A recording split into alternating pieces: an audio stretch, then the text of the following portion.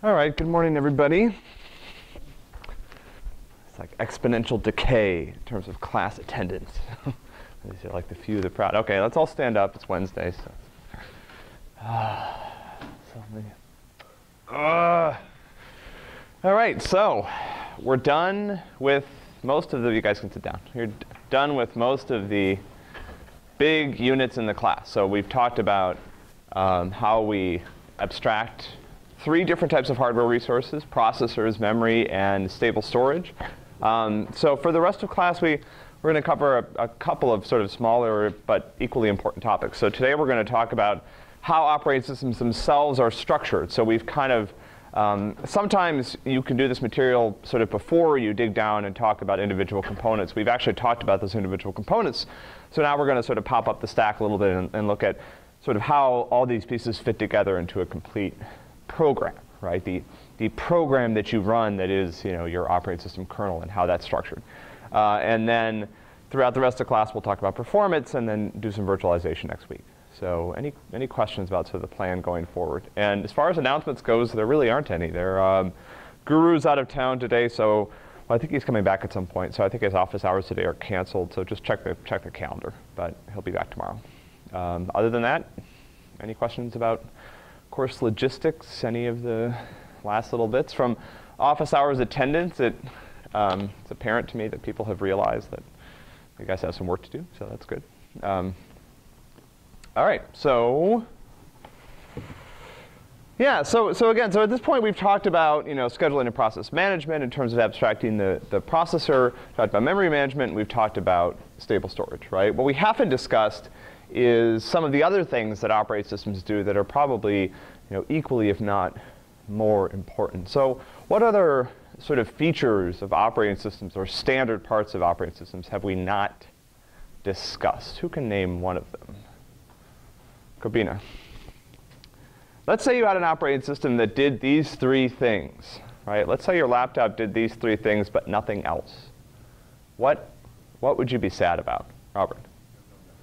You have no network. Yeah, that would kind of stink, right? So networking stacks and networking protocols are, networking stacks are implemented in the kernel. Networking protocols are really sort of a little bit off topic for a discussion of core operating systems. But this is a big part of what operating systems do, right? Is they support network devices, right? So that's pretty important. What else? Tim? Yeah, OK, so graphics and display management, that's true as well, right? What else?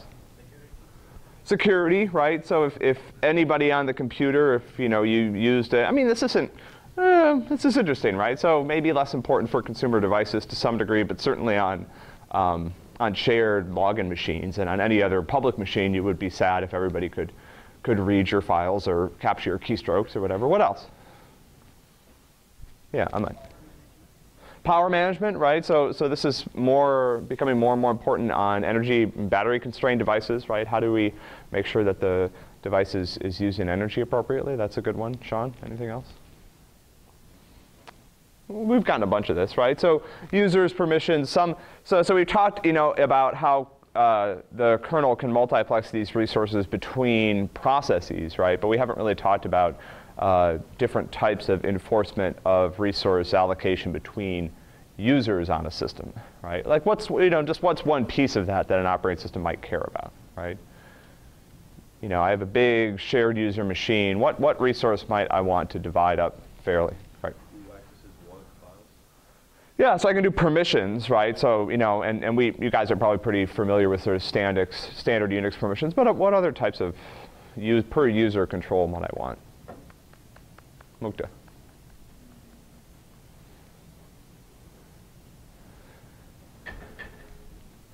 You guys may have run up against some of these limitations in the past. Andrew.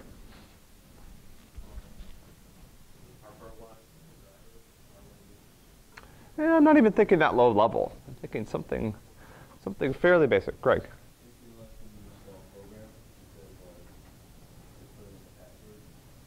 Yeah, so I might want some types of permissions to determine who can do what to the machine. So that's a good answer, right? Yeah. What files to share and what part of the file? Well, this is still permissions, right? Ahmed. Yeah. Sumit. Memory management. Yeah, you could do per user memory management. That's sometimes done. I'm also thinking of something even simpler, which is just per user file system quotas, right? I mean, how many people have ever exceeded their quota on a shared user machine, and you start getting emails that say that, somebody's angry with you, and you have to reduce this much space. I mean, thankfully this stuff's going away now because storage has gotten cheap and stuff like that. But like this used to be a big deal. I used to be like, I remember, when I was your age, like getting my courage up to email the administrators at my local computing cluster to ask for a quota increase to 200 megabytes. I was like, ooh, I'm a power user now, right? Like, now Google has, I don't know, several gigabytes of free email. Right? So anyway, some of this again is going away, which is nice. But also another thing that we've kind of totally avoided this semester is talking about device drivers, right? And the low-level details of how devices are supported. And this is actually, a lot of the code that gets written for operating systems falls into this category, right? And a lot of it is also pretty problematic, as we'll come back to today, right? So, if you start to think about this operating system that we've discussed, right? Like there are components inside the operating system that you guys would probably be pretty familiar with by this point. But there's also all this other stuff, right? And as you start to think about the relationships between these pieces, right? This is just kind of a made-up diagram, right? I like this. Ooh, some of the lines change. This starts to get pretty complicated, right? These are big, complex pieces of software, right? Probably some of the larger and more complex pieces of software that are sort of in active development and are in wide use, right? Okay, so I just like this clip. How many people have seen The Social Network? Okay, yeah, so you guys may remember this part. Okay, let's look at a sample problem. Oh wait, sorry, hold on, I need to. So the professor here is modeled after my former advisor, Okay, let's look at a sample problem. Matt Welch. So look at this slide. Did you guys see that slide? Let me go back and pause it. There it is.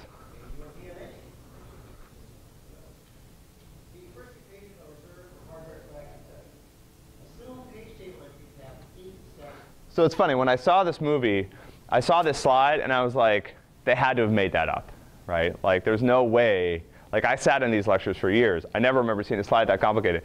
Then when I started preparing lectures for this class and I was going through Matt's slides, I found that slide, right? Like that's a real slide. See, there's your MMU, there's these pages, these are different address spaces, right? I don't know how many hours Matt spent making that slide, but you guys probably can almost understand the slide at this point. So anyway, this is just, like this is this was just to give you an idea of how complicated these things can get, right? Oh, that's a good part, though. We have our first surrender. Don't worry, Mrs. Zuckerberg. Brighter men than you have tried and failed in this class. One valid bit, one modified bit, one reference bit. There we go. That is correct. Is that right? You already got it? No, of course not. All right. Anyway, that's just my little trip down memory lane. Let's see. All right. So. And essentially the design of the kernel that we've talked about up to this point, we talked about how we're presenting this, and you guys have started to implement this, right, for assignment 2. We're presenting this interface to user programs, right? And at the lowest level, what the hardware is, what the operating system is really dealing with are devices. And what's called a monolithic kernel design, which is the first one and the most common one we're going to discuss today, is essentially this. Right? I mean, it's a little bit more structured than this, right?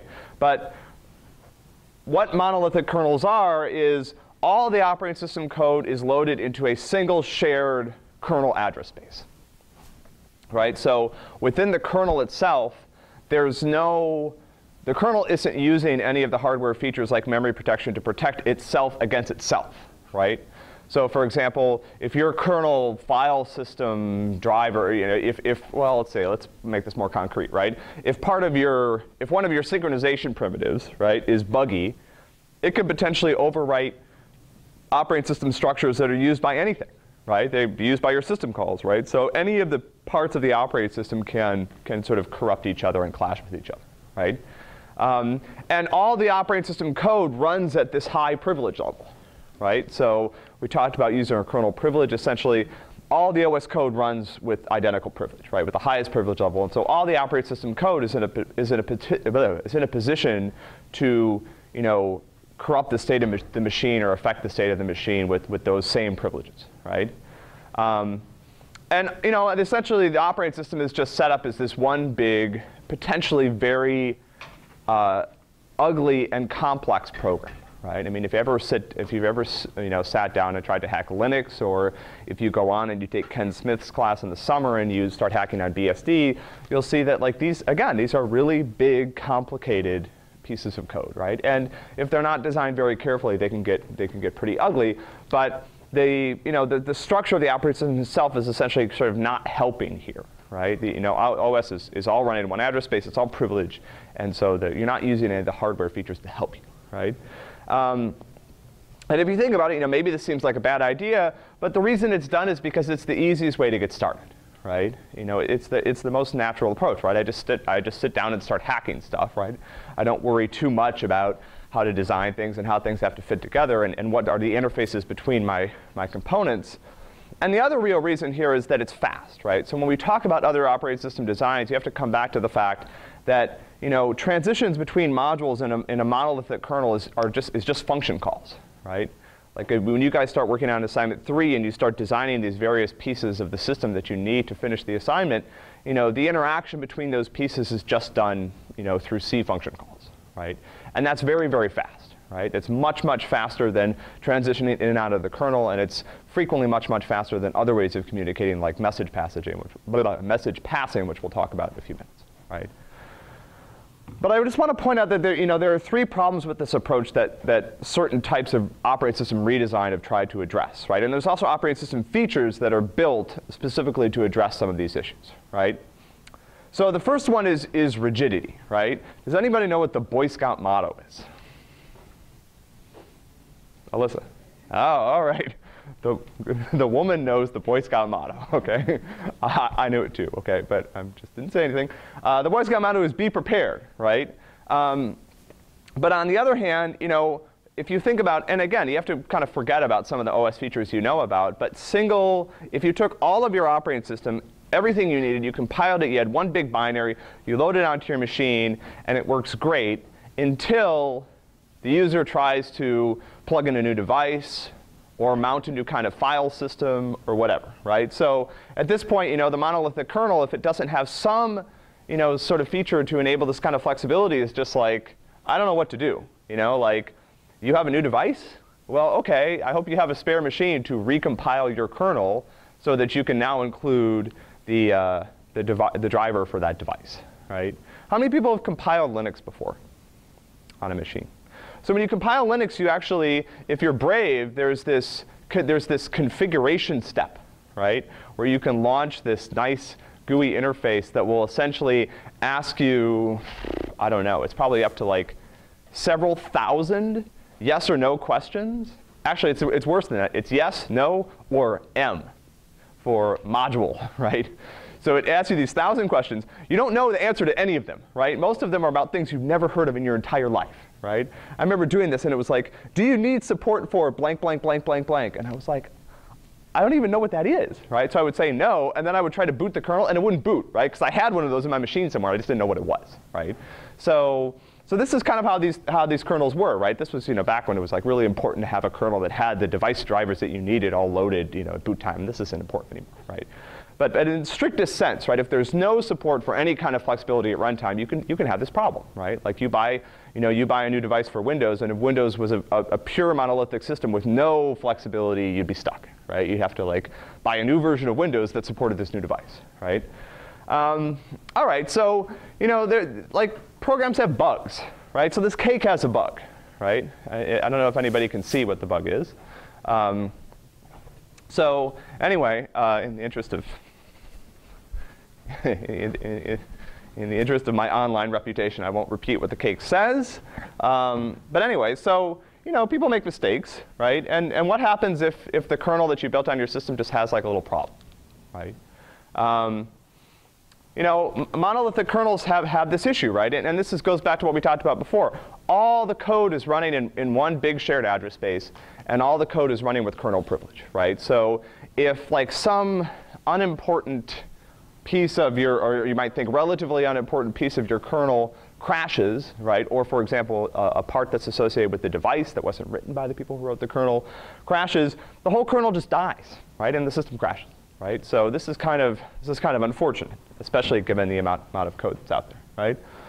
And then finally, right? So I don't know if there was a great article in the New York Times a few years ago about the use of PowerPoint by the military, right? So apparently, if you join the military, one of the jobs that you might find yourself doing is full-time PowerPoint slide writer, right? There are people in the military whose job is literally just to spend their entire days preparing PowerPoints for military presentations. And this is the type of example of a slide that someone probably spent like a good, I don't know how many man hours went into this slide, right? This is supposed to be, I think this is supposed to describe the relationship between different tribal or ethnic groups in either Afghanistan or Iraq, right? And I mean, what you can take away from the slide is that this is very complicated, right? I'm not sure if you can really take much more than that away from this slide, right? But it is pretty cool, right? And so, to some degree, as operating systems get more complex, right? And as this, we saw before, the relationships between these components can get very, very messy. It makes it very, very difficult for anybody to make fixes or changes, right? So you want to change something, suddenly you're talking about this incredibly delicate sort of Rube Goldberg type machine, and making a single change somewhere might affect everything else, right, in ways that you don't fully understand, right? So this is another thing that gets very difficult, which is that even to make one small change. So you're hired by this company, your company does some Linux development, and suddenly you need to fix this bug, right, in some piece of code that you don't understand, and suddenly you find yourself having to understand the entire Linux universe just to make this like 1 or 2 line change, right? Because the implications of that change might ripple across the entire system, right? So today we're going to just focus on these 3 problems, right? So rigidity, right, safety, and complexity. And these are not the only problems with monolithic designs. There's other problems, and there's been a lot of research into how to improve monolithic designs. And to avoid ruining the story, a lot of the alternatives to monolithic designs haven't really caught on in their own right, but what they've done is that they've provided perspectives on better ways to design monolithic kernels, right? So you can design very well structured, very safe, very flexible, and relatively, operating systems are complex, but as uncomplex as possible monolithic kernels. That can be done, right? And some of the design principles from some of these other approaches have sort of bled into monolithic design, right? All right, so when we talk about rigidity, right, we're essentially talking about just trying to modify operating systems on the fly, right? So something happens to the system, a new device gets plugged in, the operating system, you're trying to adjust operating system, parts of the operating system to improve performance.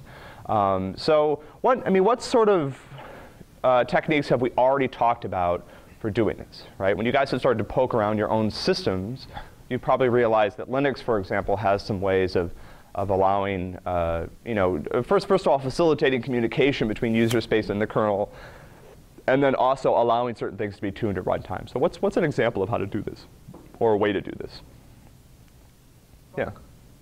Yeah, so proc, right? So proc is a way that the operating system exposes information. It can also actually receive information from user space. There's also something called sys, right? And sys provides a way to sort of frequently pass parameters in or adjust kernel's behavior at runtime, right? So an example of this I just happen to know about is that Linux provides different ways of controlling energy usage on your system, and the approach that you use can be changed at runtime from user space, right? If you have the right permissions, you can tell the kernel, please use this different approach, right? And the kernel, assuming the kernel knows what that approach is and how to do it, the kernel will say, okay, I went from aggressively trying to save energy to trying to maximize performance, right? And you can imagine on mobile systems that kind of flexibility can be nice, right? But I would argue, really to some degree, this is probably the most important thing here, right? Because users do this, right? They buy new stuff, right? They go out computer shopping to come home with some new doohickey, right? And they want to hook it up to their computer, right? They want it to work. And the one primary way that kernels have developed for dealing with this is what's called loadable kernel modules, right? Loadable kernel modules allow the kernel to adapt its behavior at runtime, right? And this is a very neat approach, right? So to some degree, right, so I could get around this problem, right? And the way I could get around this problem to some degree, right, would be to take, so when I was compiling my kernel, I could essentially tell the compiler, tell the kernel, include support for every device known to man, right? I want my kernel binary to include a device driver for every single device on Earth, right? Every device you know how to support, I want you to include it, right? And on Linux, there's ways to actually, again, have the kernel include these as part of the binary, the kernel binary, right? What's the problem with this as I start to add more and more devices? What happens to the kernel binary itself? Yeah, Anurag. The kernel starts to get huge, right? Because essentially, think about it. I mean, most of the kernel binary is code, right? It's compiled code. And so what I'm telling the kernel is add more and more and more and more and more and more code into this binary, just in case, you know, I happen to plug in a ham radio to my computer or something like that. I don't know, whatever. Something that I'm probably not going to use. I don't have anything against ham radio, but I don't think do you plug in a ham radio to your computer? Maybe not. Anyway, I'm sure there's one that you can. But the point is that, and there's probably a Linux driver for it somewhere, right? But the point is that, you know, as you would, if you tell the kernel, be prepared for everything, right? The amount of stuff that it needs to include in the binary starts to get really large, right? So instead of doing this, what I do is I create an architecture for loading and unloading what are called kernel modules, right? A module is a compiled piece of code, right? It is, you know, it's compiled code. They're usually built alongside the kernel, right? They rely on kernel libraries and kernel support, right? But there's two things that are nice about them, right? First of all, they're not part of the kernel binary, right? The kernel binary has a loadable module system, right? But these can be loaded and unloaded at runtime, right? How many people have ever done this on a Linux system? Like loaded or unloaded? Okay, it's less common than it used to be, I guess. So this is something else, right? They can be independently recompiled. So if there's a bug fix for, you know, a particular driver or a loadable kernel module, that bug fix can be independently distributed, right? You don't have to recompile the whole kernel. You just recompile the kernel module, then you unload an old version and you reload a new version, and then your system just keeps going, right? They don't take up space in memory until you actually tell the kernel to load them, right? At that point, they're incorporated into the kernel's address space. But what this means is that they can be loaded and unloaded as devices are plugged in and detached, right? So essentially, you know, one of the things that happens if you plug in a device to your computer, the device will try to, you know, essentially at a very high level, what's happening is the kernel looks around and tries to figure out, hey, do I have any code lying around that helps me interact with this device? If it finds them, it'll load that, and then the device will start to work, right? When you unplug the device, the kernel will say, I've got this part of my address space that's sitting around that I don't need anymore, right? And it'll just unload, right? And this is something that happens essentially fairly transparently now on most systems when you plug in a device and remove it, right? And, you know, most modern operating systems support this. I don't know, say most, probably all support this in some form or another, right? They call it different things, right? And dynamically loaded libraries or well, I guess those are something else, right? So, you know, loadable kernel modules is on Linux. I don't remember what Windows calls these, right? But all operating systems have support for this, right? It's necessary, right? The other thing is, so where do these frequently come from? You know, let's say you get what do you usually get alongside your brand new, I mean, it used to be before the internet, right? Now the internet's made this a little different, right? But what did you used to get when you bought any sort of new doohickey? Sarah? Yeah, disk, right? And the disk essentially had this on it, right? The disk had some information on it that said, hey, this is how to operate this device, right? And where did that code come from? Did it come from Microsoft? No, it came from the driver. It came from the vendor of the device, right? But it was designed to be compatible with the existing system that Linux had set up for supporting devices through this kind of architecture, right? All right, so let's talk about the second problem. So our second problem was the safety issue, right? And actually, this is a nice segue from loadable kernel modules and drivers, because this has a lot to do with drivers, right? So users don't like crashes, and kernels, you know, kernel designers are really focused on this issue too, right? I mean, you'd be surprised that Microsoft is very concerned about this, and most operating system vendors are, right?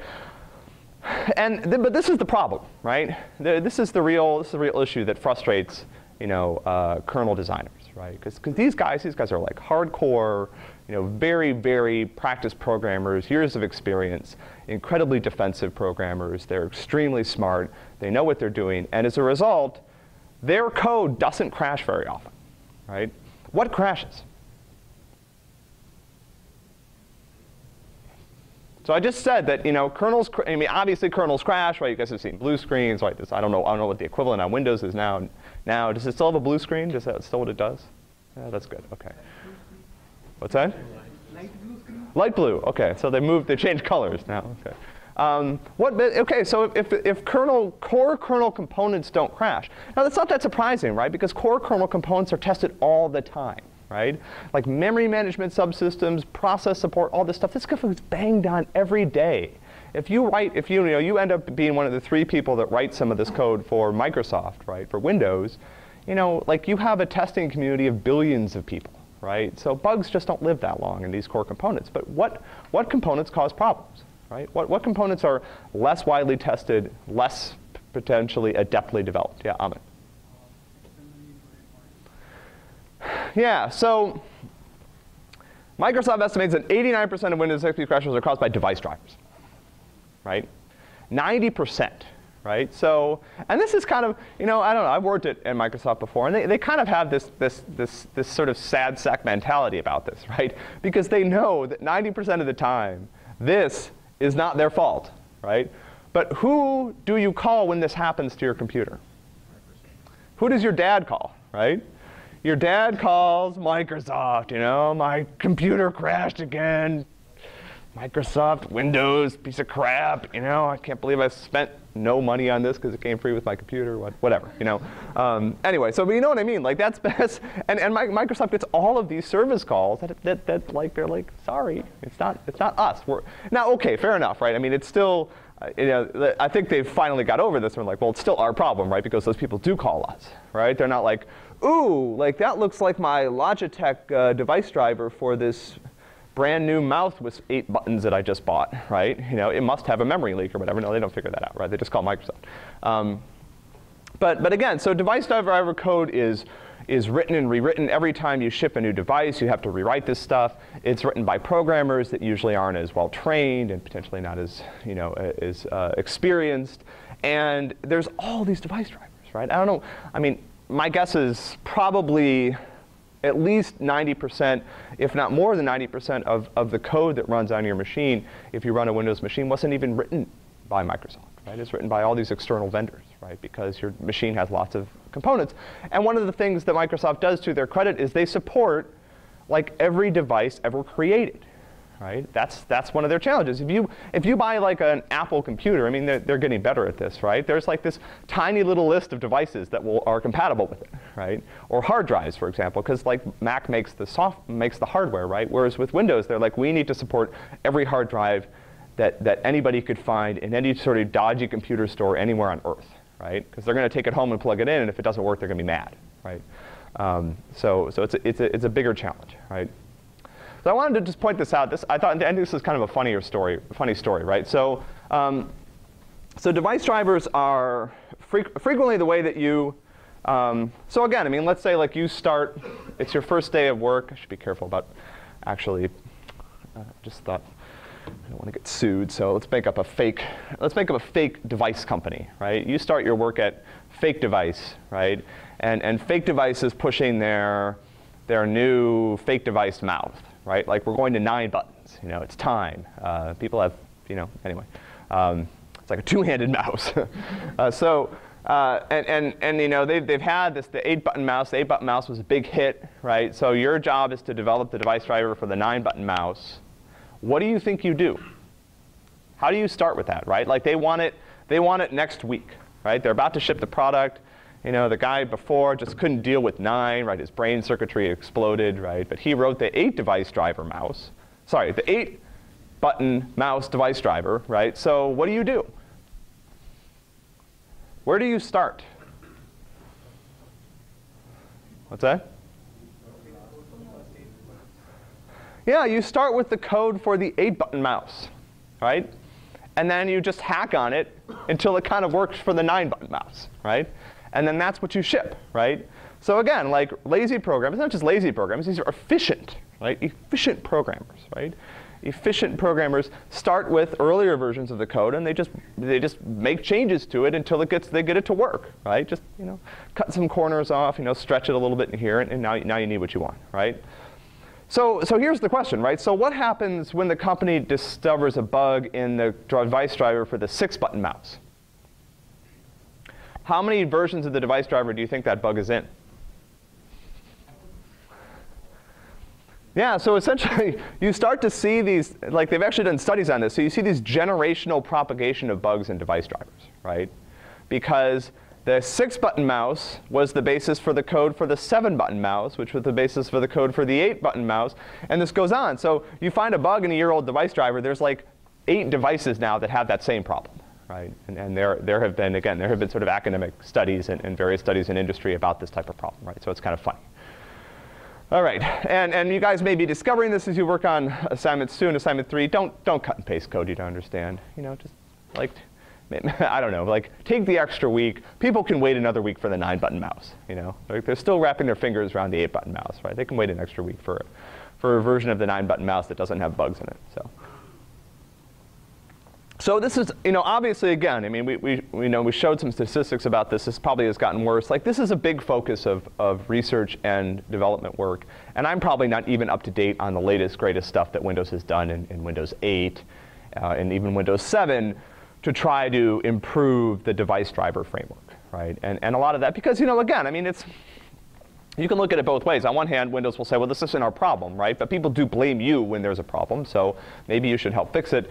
And again, the framework that they provide for developing device drivers and testing device drivers is something that can either isolate these problems or make them worse, right? So I know that they've done a lot of work on it. And there's all sorts of, academic work on automatically testing device drivers and verifying device drivers, trying to prove the correctness of device drivers before they ship and stuff like that. So this problem has sort of created a lot of interesting research, right? Yeah, and there are other approaches that try to isolate faults that are caused by device drivers. Don't let it crash the whole system, just have it crash the device and things like this. So again, I mean, this probably deserves its own lecture entirely, right? But I just wanted to give you guys a sense of what the problem is, right? All right, so when we go back to safety, right, there's other approaches to, so we talked about a problem with operating systems, right, which is they have to rely on a lot of code that they didn't write. Right? And that's an issue. And one of the approaches to doing that is to try to isolate the parts of the code that you think are going to be buggy and stuff like that. Another approach is to do actual automatic type checking of kernel code. Right? One of the, so you guys have been working on OS 161 this semester. You guys have been writing code in C. Right? C is a fantastic language for extremely skilled. C is on some level kind of it's a very, very low-level language at this point in time, right? When C was developed, believe it or not, it was considered to be a high-level language, right? But as time has gone on, the levels of abstraction by languages have risen. And C is not necessarily a great choice for writing operating systems anymore because there's a lot of things that you'd like to be able to check when you build programs in C that you can't do, right? And so there are research projects now that look at trying to implement kernels in managed languages, right? So you could think about, C# as kind of equivalent to Java, right? So can I write a kernel in Java, right? Because then I can do type checking, then I can do, there's all sorts, the power of these types of languages gives you all sorts of new capabilities that you can use to try to make sure that things are right when you compile them, right? Rather than waiting for things to break later, right? What's one of the other nice things that you get in a managed language like C# or Java? Or Python, or I don't think you'd ever write a kernel in Python, but one can dream. I mean, what's one thing that you guys have probably been struggling with when you guys have been writing C, especially if you came from a Java background? Memory management, right? Dangling pointers, dead beef, forgot to allocate the object, allocated and freed it and kept using it. whatever, right? Forgot to free it, leaked it, so all these sorts of problems. And at some level, like Java and these higher level managed languages are great for this, right? But you can imagine that it's almost like we're going back to log structured file systems, right? I mean, this sounds awesome, right? Like, who's for never having to call kmalloc again and worry about what happened to that pointer or where it went, right? That sounds awesome. On the other hand, garbage collection overhead could potentially be a problem, right? And this is, to some degree, what caused kernel, I think, designers to resist doing this type of stuff for a long time, right? They said, well, sounds great, and yeah, it'll make things a little bit more correct, but when the garbage collector runs, it's going to be pretty terrible. It's got this big effect on performance and things like that. And so I don't know how true that is anymore, right? And I think that, someday, right, I don't know, we could take over-under bets about how long this will be. We're going to stop writing kernels in these low-level languages, right? I mean, language development has moved on a huge amount since the 1960s and 70s when these kernels started to be developed.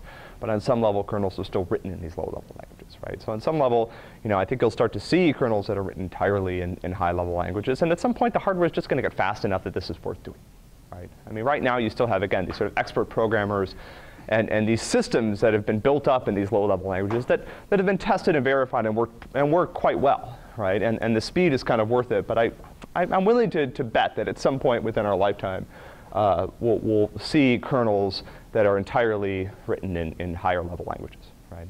We won't keep writing things in C forever.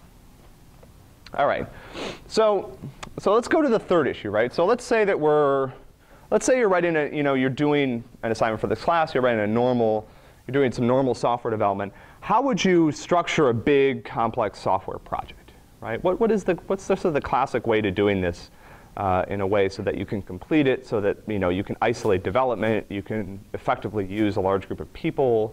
What do you do, Peng? Yeah, so I break it into modules, right? I say, okay, these are the parts of the system. There's some logical separation between different parts of this project, and I'm going to have you write one of them, and I'm going to write another, and then this third guy is going to write a third one. Before we do that, we're going to agree on what the interfaces are, right? So that we can use each other's code. We're going to say, okay, here's the interface to your piece of code. Here are the functions. Here's the return values. Here's how I access it. Here's the guarantees those interfaces are going to make. Awesome. You go do that. I'm going to use your code. I'm going to understand how to use it because the interfaces, but I don't have to understand how it works. That's your problem, right? So this is the typical approach to doing this, right? When we talk about operating systems, structuring any large software project, regardless of whether it gets compiled into one big blob of code or has to be split up and run in multiple places or is run as multiple subsystems, this is always a good idea, right? Always. But in the operating system, there's another advantage to doing this, right? Which is that if we can split up the system appropriately, what we might be able to do is we might be able to minimize the amount of code that absolutely has to work, right? Minimize the portion of the code where if there's a failure, if there's some sort of failure in that code, the system is actually going to crash, right?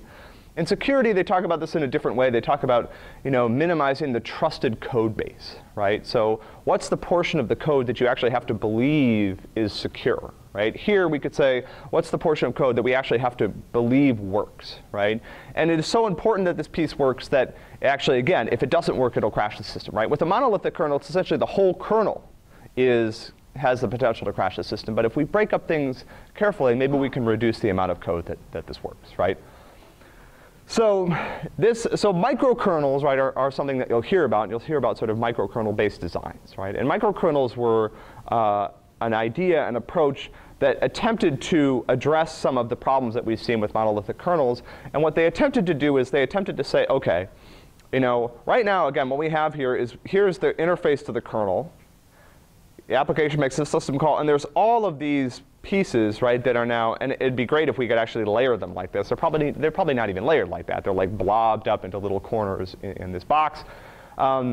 Instead, what we're going to do is we're going to say, the idea behind microkernels is to move as much code as possible out of having to run in privileged mode, right? So you can think about it as taking a kernel and trying to throw out as much of the code that doesn't actually need to run in privileged mode as possible and reduce the microkernel, right, to be as small as possible, right? So what you can see here is what actually they've done here, right, is they've said, okay, I have a microkernel, and here are some of the things a microkernel is going to do, right? I need to especially support some very, very fast inter-process communication. We'll talk about why that's important in a second, right? I probably need to manage virtual memory. That's a low enough level thing that I'm really the only person who can do it, and I do some scheduling. That's it. Everything else, like, for example, device drivers, right? Device drivers are now run in unprivileged mode, right? They kind of run as an application level service, right? File servers, file systems, run as application level services, right? They do not run in privileged mode, right? I think the Unix server here is supposed to be a piece of code that actually supports, some of the POSIX interface and different Unix type functionality, right? So again, the idea is move as much code as I can out of the, the trusted code base, out of the part that actually has to work, and implement everything else in these user space as these user space servers, right? So they call these sort of, you think about file server, right? That's a file system that's implemented in user space as a user space program, right? So let me ask a question, like, so why does IPC become so important, right? Why is it so important to have really, really fast communication between multiple processes in a system like this? Yeah? They are executing different address spaces, so it's absolutely necessary for them to pass through the kernel. Yeah, so essentially, yeah, that's exactly right. So imagine I have a file system, right? The file system is using a disk device driver, right? It has to actually, at the end of the day, write and read disk blocks. In our monolithic kernel, all of this happens inside the same big shared address space, and all that communication is just done essentially through function calls, right? Here now what I've done is I made both of them run in user space as application, as these servers, right? And so all the communication they do has to go through my microkernel, right? If the file server wants to talk to the disk, it actually has to send a message through the microkernel to the device driver that supports that disk, right? And that messaging overhead starts to become really problematic, right? And so that, essentially all that communication I was talking about before that's fast because it's just done through function calls, now it all has to be done in this very structured way, right? I can't just make a function call to another component. I have to, create a message and send that message to another component, and doing that involves trapping into the kernel, giving the kernel the message, and having the microkernel send it to another component, right? So again, the stuff that goes in the kernel is just the lowest level stuff, right? Low level VM protection, a bit of hardware control, and then again, a goal is really, really fast and simple IPC, right? My user level services communicate with each other and with applications over well-defined protocols using messages, right? So if my file system server wants to send a message, wants to say write a disk block, it just doesn't make a function call. It puts the data for that disk block into a message and sends it to the device driver that's supporting that disk, right? In theory, right? So this was one of the hopes of the microkernel movement, right? In theory, these user level services can now fail, right? They can fail without causing the system to stop, right? So if there's a bug in my file system driver, right?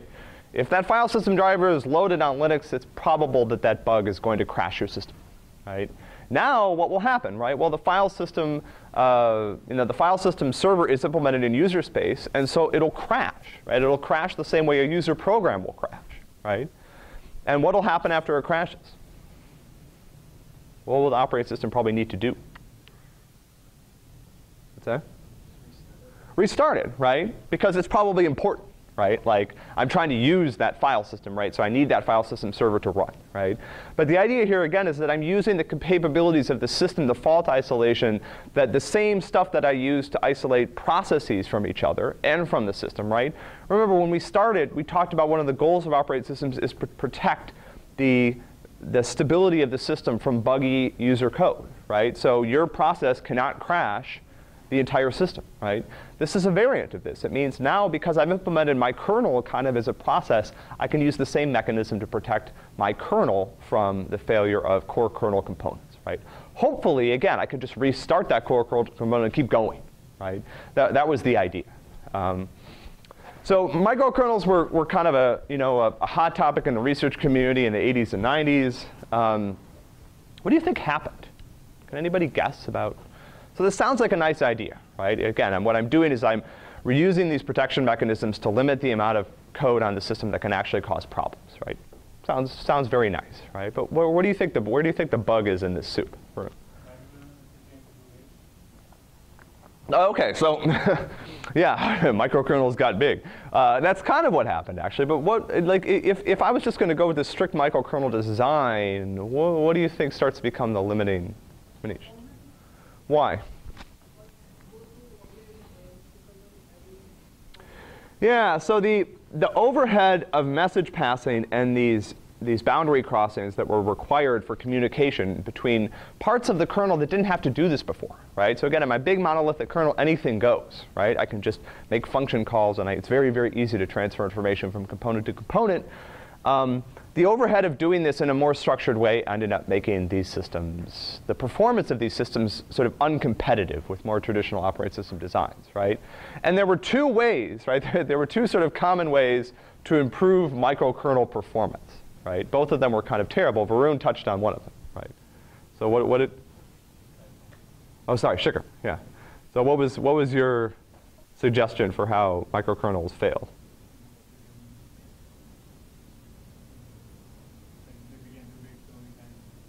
Yeah, but what's one way to improve the performance of a microkernel?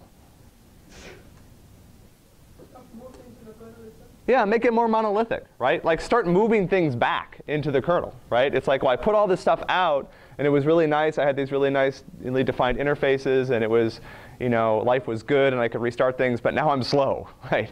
So now I'm going to go back the other direction and start moving things back to the microkernel, right? So yeah, I can migrate pieces back into the kernel, which is kind of defeats the purpose, right? What's the other, you guys probably don't know this, but what's the other way to do this, right? So let's say I'm going to say, no, I'm a purist. I like my interfaces. This is good. The system's more stable. What's the other approach? Lovely. Improve the IPC. What's that? Improve the. So yeah, so actually one of the contributions of the microkernel movement was big improvements in IPC, right? So they came up with these really, really fantastic ways for making IPC really fast, really low overhead, no copy IPC, right? I don't, like the data just stays in the process that sent it, very, very efficient stuff. But this is a variant of what, right? Like what am I going to try to do to the microkernel? The system's too slow, so I can make the microkernel really what? Fast, right? And one of the ways people did that was writing the microkernels in assembly language, right? So I'm just going to like optimize the heck out of my microkernel. You guys are laughing, right?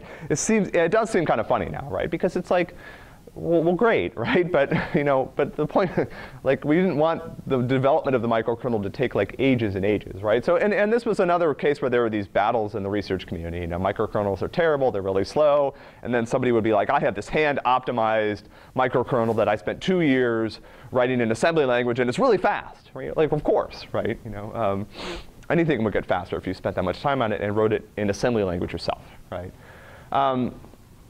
But again, I mean, to some degree, like the principles, so this is what I was talking about at the beginning of the lecture, right? The principles behind the microkernel movement are kind of still alive and well, right? So the emphasis on messaging and well-defined interfaces between components, right? And you guys start working on assignment 3, I would encourage you to heed this advice, right? So just because you're building a monolithic kernel doesn't mean that it has to be disgusting, right?